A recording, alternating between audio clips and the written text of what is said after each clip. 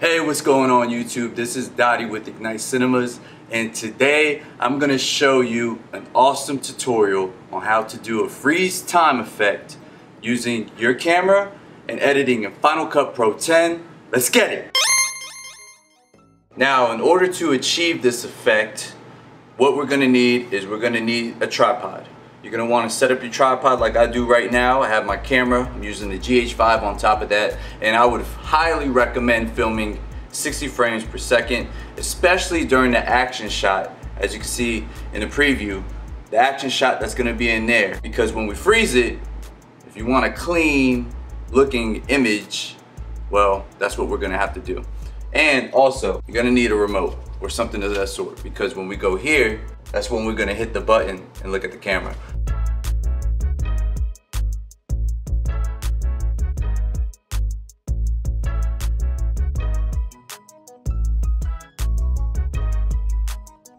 So let's break it down right now. Okay, so we are in the Final Cut editing suite.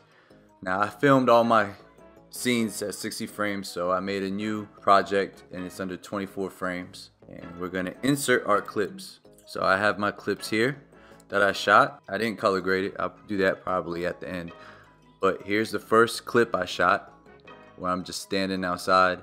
And then the second clip we're gonna put on top, and this is the one where we're actually, I was getting down James Brown, you feel me? And we're gonna want to extend it out so they're even. Okay, so you have the first clip on the bottom where you're standing outside the doorway. Second clip, you're inside the room in this case. Select our top clip and we're gonna hit V. Okay, and we're gonna scrub through until I get the remote and I turn and I click. You can see I click the pause button. Alright, so we're gonna click that and I'm gonna use M to make a marker. Okay, so this is where I want to freeze at. Let me play this, brush through, and I jumped about right there. So I want to capture that. So what we're gonna do here is we're gonna select it. We're gonna come up top to this timing button right here, and we're gonna go hold. Now when we hold, you're gonna see this red thing, and we're gonna extend that thing all the way out, because we don't care about nothing else.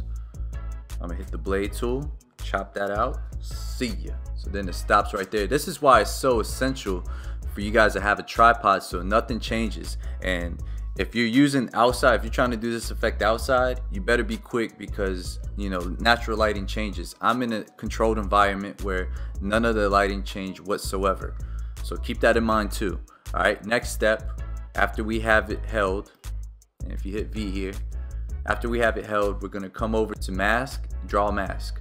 We're gonna slide that draw mask on our top clip, and we're gonna have the pointers here. We want to do click to add control point. Now we're gonna draw a mask around this door frame right here. All right, so let's start there. Boom, hit that point, come over here, bring it up top, boom. And as you can see, we drew our mask. Easy peasy. And that, my friends, is how you freeze time using Final Cut Pro 10. Add this effect to whatever you guys want. Spice up your vlogs, spice up your videos, get crafty, have fun while being the best. If you guys enjoyed this tutorial, go ahead and smash that like button for me right now. And if you want to see more tutorials like this in the future, as well as vlogs, unboxings, reviews, and video business strategies, hit that subscribe button so you never miss a video. And as always, don't forget to ignite. See ya.